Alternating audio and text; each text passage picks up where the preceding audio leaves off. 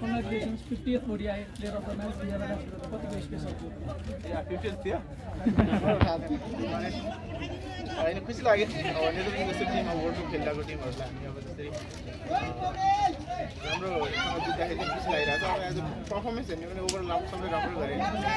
आफ्नो पर्फर्मेन्स भन्नुपर्दा अब बलिङ गरिरहेको थियो लास्ट 1 2 इयर्सबाट होइन।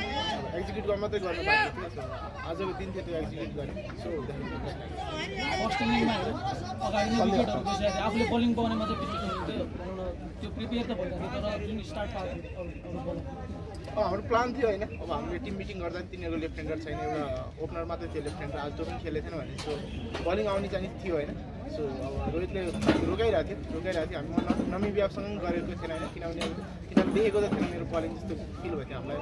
सो पछि गर्दा बल पनि पिचले पनि अलिकति राम्रो स्पिनरको लागि राम्रो भइरहेको थियो। सो राम्रो गर्न पाउँदा अब एज कहिले ब्याटिङ कहिले बलिङ चाहिँ राम्रो गर्न पाउँदा खुसी लास्ट गेममा फर्स्ट बलमा एउटा अलिकति खराब सर्ट आउट हुन्छ। आज चाहिँ कम टार्गेट के थियो इन्डियन चाहिँ? त्यस्तो केही पनि थिएन। अब आज हामीले बलिङ डिपार्टमेन्ट राम्रो गरिसकेको थियौँ होइन। जस्तो हाम्रो गोल नै के थियो कि हामी पावर प्ले गर्ने गोल थियो। सो म त जहिले पनि अब म फर्स्ट बल दिइजान्छु मलाई त्यस्तो लाग्छ होइन। सो अब त्यस्तो केही थियो लास्ट बलमा त्यो सोचेको पनि छैन लास्ट बलमा के भयो लास्ट म्याचमा के भएको थियो भनेर। सो आजको म्याच डिफ्रेन्ट म्याच थियो होइन। सो केही पनि भयो। अनिल आज आसिफ आज हाफ सेन्चुरी प्रार गर्नुभएको छ। लामो समयबाट तपाईँको स्ट्राइकबाट रन आएको छ, कन्फिडेन्स देखिनु भएको थियो। Some of the short played by you just प्लेजिङ to आइज एकदम टेक्स्ट बुक लेभलको सर्ट खेल्नु भएको थियो। वाट वाज द प्लान तपाईँ र अनिल त्यसमा के कुरा गर्नु?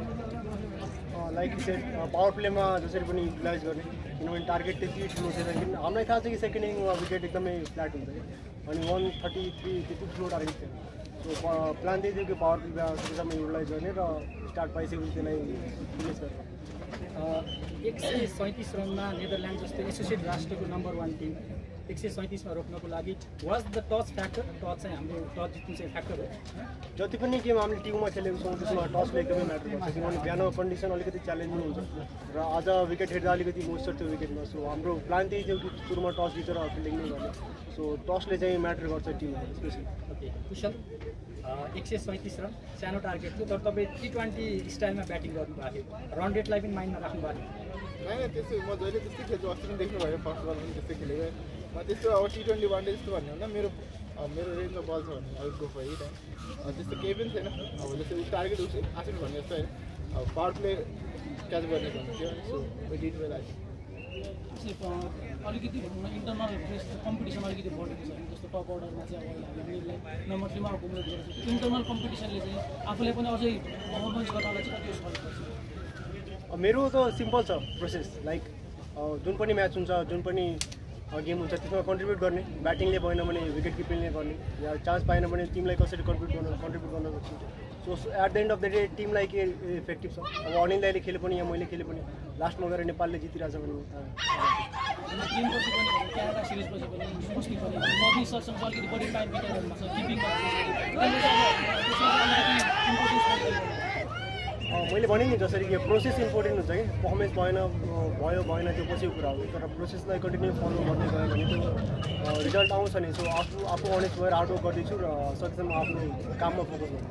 दुईजनासँग के छ भने चाहिँ कुशल एकदम एट्याकिङ मुडमा हुन्छ, तपाईँले चाहिँ भनौँ न ऊ गएपछि मात्र अलिकति त्यो स्कोरिङ रेट बढाएर दुईजना बिचमा कुरा चाहिँ के हुन्छ दुईजनासँग? अब सिम्पल छ कि लाइक उसलाई कुनै पनि बााउन्ड्री बलहरू पायो भने त्यसलाई कन्भर्ट गर्छ र मेरो रोल त्यही हुन्छ कि अब बााउन्ड्री बललाई मात्रै वेट गर्ने, जबरजस्ती नगर्ने र मैले स्टार्ट पाइसकेपछि अब सकेसम्म त्यसलाई लङ इनिङ खेल्ने। स्पेसली मेरो रोल त्यही हुन्छ कि लङ इनिङ खेल्ने र टिमलाई एउटा सेफ जोनतिर लिएर जाने।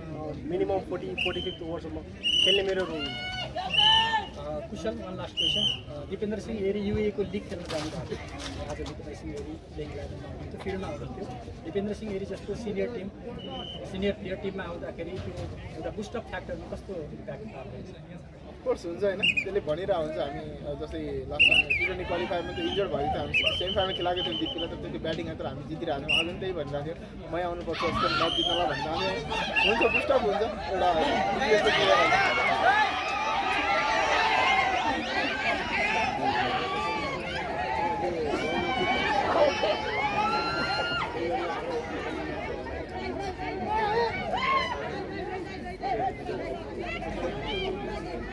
होइन हामी त अब जे पनि लागि प्रिपेयर हुन्छौँ दुइटैको लागि सुरुमा ब्याटिङ या बलिङ दुइटैको लागि प्रिपेयर हुन्छ कि अब टसमा डिपेन्ड भएर त भएन हामी सुरुमा बिहान पनि हाम्रो प्र्याक्टिस सेसन भयो अस्ति दिउँसो पनि भयो सो प्रिपेयर आफूलाई दुइटैको लागि गरिरहेको छु जे पनि आउनु पर्छ जेको लागि पनि रेडी हुन्छ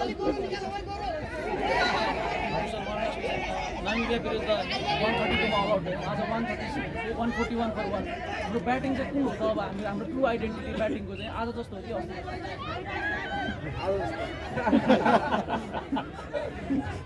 Okay, good luck for next match. Thank you.